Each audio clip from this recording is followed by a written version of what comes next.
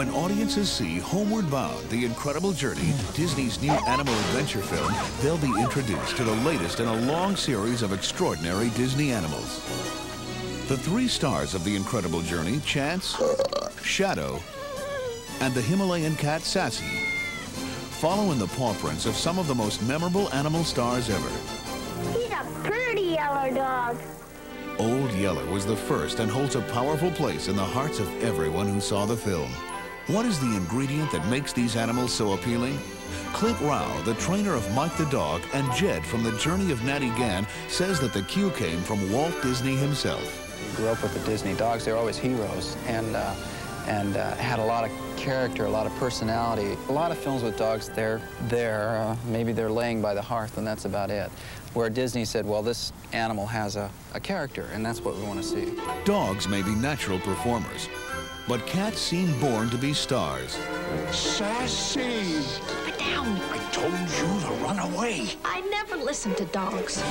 Chance, Shadow, and Sassy's characters are perhaps more developed than any of their predecessors. One of the biggest challenges facing director Dwayne Dunham was the amount of interaction between the animals. When the movie starts out, it's this young pup who has kind of come along, and he's sort of from the city, and he doesn't know the ways of this family. Now we're talking turkey. Stealing from the table is not tolerated in this household. Yeah, what are you gonna do about it?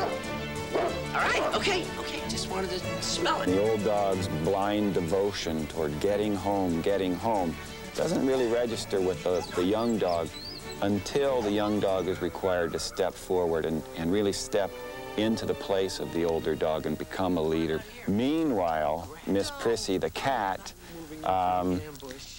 really doesn't accept this dog and thinks he's rather vulgar. And the dog doesn't really accept the cat. She's a little bit too refined for his street sense. And ultimately, they come together as well. Sassy, help me out here, will you? I'm starving. Say it first. Cats rule and dogs drool. You happy? Thank you, precious. You're welcome, cupcake. There you go. The lead animals for the film did not come from large commercial kennels, but from individual homes. And so head trainer Joe Camp felt especially responsible for providing loving care.